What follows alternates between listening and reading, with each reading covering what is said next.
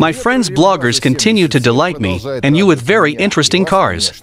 This device looks like an ordinary 40 model, but it has one peculiarity. This car was produced in the early years of the release of Moskvich. How is she different from the rest of the Moskviches? You will find out about this very soon. Where do we start? Since the Moskvich 2140 is a modernization of the Moskvich 412, which was the next after the 408, why did the plant decide to make a restyling of the old model, and did not release a promising, almost ready-made new car? The reason is simple, it's money. It was much cheaper to remake an old model than to create a new one.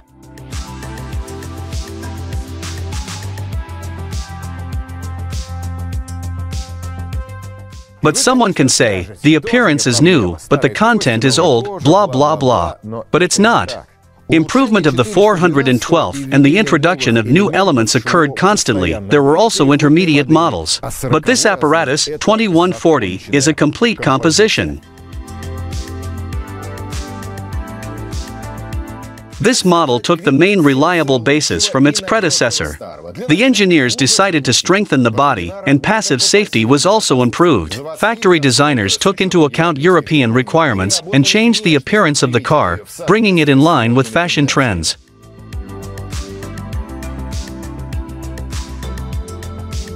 Even foreign experts were asked for help, but in this case, the scenario is classic. They paid the experts, listened to them, laughed, and did what they ourselves wanted. Why did they laugh? Because the people were so capricious.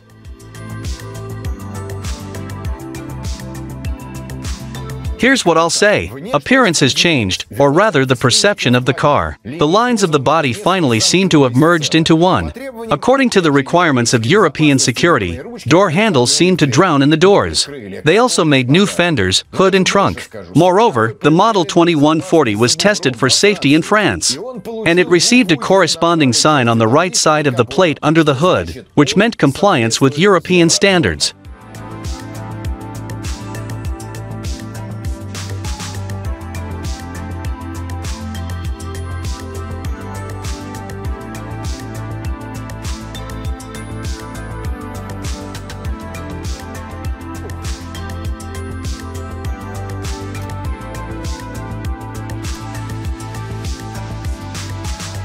Well, there is an element in this car that was made to last for centuries, something that is talked about so much. What am I talking about? How is this different from the 412 model? Big expansion tank. It already needs to be filled with high-quality coolant.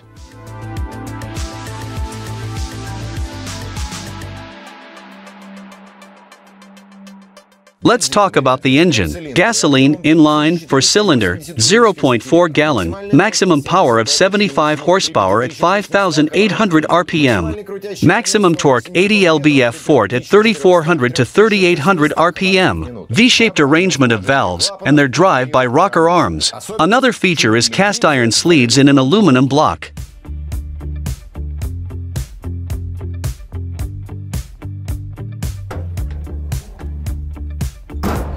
Apparently, at that time they did not like shiny things. Maybe that's why the grille is plastic. Move on. Chrome trim all around. The emblem is in the form of a pentagon, and on it are ruby stars. Later, letters appeared on it. The bumper, though chrome-plated, but the lining is already soft, safety. This is how it was done in Europe. It is generally impossible to recognize the 412 model from behind. This is due to the new taillights. Everything that was at that time is integrated into them. You can say, the fuel tank in the middle is convenient, it's cool. Of course it's cool, until the truck drives into the bumper. Let's take a look at the trunk. Its volume is 12 cubic feet, as it was. But I still don't understand one thing. Why did the spare tire remain lying around in it? Although, in our time it does not matter anymore.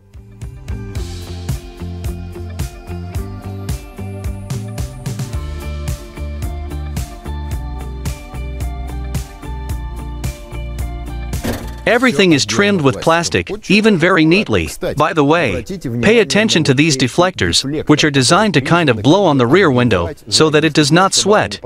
But they have nothing to do with the stove and heater. The faster you drive, the more air gets in here, and then it gets on the glass. And if, for example, it is minus 22 degrees outside, what then?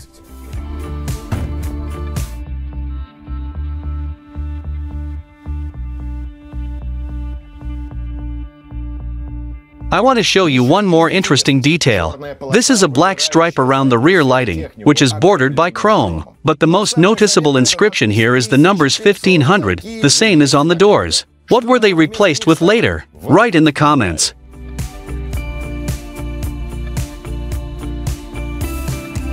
Now about ventilation. The grills were placed a little lower, on the wings of the car, so... Do you see the interior color? It's brown. The lower part of the doors, a torpedo, is here too, and even here it is brown, the interior is all in it. Now the seats, as you can see, they are textureless. Head restraints of this type appeared a bit later. Please note that they are textured, you can feel them by touch. This car was produced only a few months, and I don't know anything more about it. The salon has also been transformed compared to its predecessor. They installed a new dashboard and safety plastic. The steering column folds on impact. Nice devices that are easy to navigate. The only thing missing is a tachometer. There is one point that I have to say about the rear row of seats. Due to some changes in the design of the car, the sofa has become wider, and this is undeniable. Frankly, this car is more suitable for fragile girls.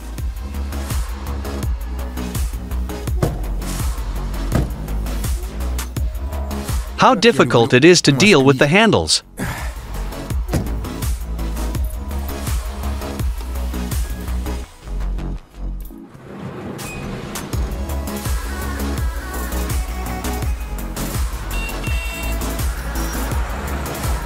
But it's a pleasure to ride, especially when compared to older models. For example, there is a special shelf for folding nuts and dust.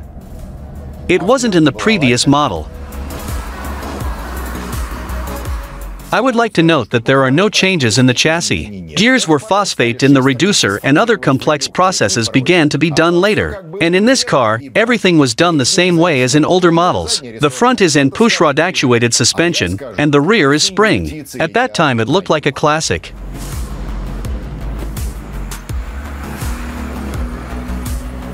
New headrests are felt. The seats have also changed. There is even lateral support, but it is not felt at all. The designers realized a very important thing. The era of the gnomes is leaving. Model 2140 is designed for tall people, because the length of the seat has increased significantly. Most likely, people with short stature will be uncomfortable here, and it suits me perfectly.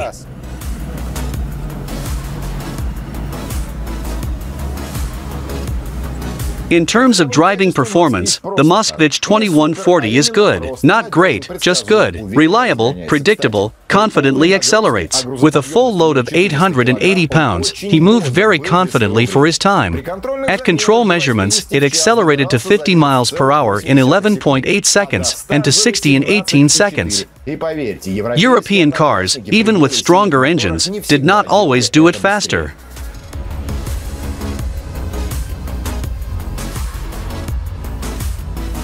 The steering wheel turns quite softly. By the way, the rim is smaller than the 412 had. But signaling with your fingers will not work here. You need to apply the strength of the entire palm. Therefore, its previous owner came up with such a device. And anyway, it's crowded in Moskvich. On the other hand, when compared with the third model, here, it seems to be quieter and more comfortable. But this is just my personal opinion. But the car is Soviet, so we drive and don't complain. Agreed?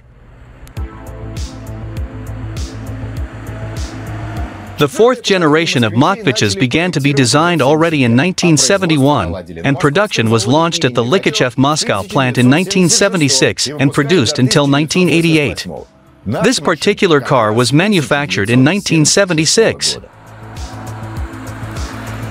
And there are new brakes, front disc and rear drum. They are double-sided. There are 2 cylinders on the front calipers, a large one and a small one. The small one is integrated into one circuit with the rear brakes. It's the first circuit. And the second circuit is only the front cylinders. That is why if one circuit suddenly breaks, then the efficiency of the brakes will be 60%, so there won't be an accident. The maximum speed on the same control measurements reached 88.5 miles per hour, but I do not recommend driving more than 68 on it. At this speed and fuel consumption is acceptable. Let's move on. The Stoven Moskvich can warm up not only the arms and legs, but the whole soul. Now I'll tell you what I didn't like. Salon mirror. In my opinion, it is disgusting and not at all convenient. Perhaps they tried to make it unusual. In addition, today I got a car with a very strange gearbox. In order to find a neutral gear, you need to feel the box with all your heart. Feel it with your whole body. Oh, this sound. And these sensations. It's going well. Out of habit, I want to switch to 5th gear, but it didn't exist then. Yes, it feels like this gearbox is still from the old 408 model. The car drives the way the device with the ancient box should drive. But in this case, neither your nor my opinion matters. Do you know why? The times were different then. Moskvich was reliable and available. In order to repair it, only a standard set of tools and skillful hands were needed. And this theory is perfectly proved by the still existing Moskviches who have passed through dozens of dusty garages and auto mechanics. Such cars serve for decades and show that the most unpredictable part in them is the driver. I don't want to talk about the nomenclatura, politics and such. The main thing remains there was a Moskvich, but today he is gone. And our hunt goes on.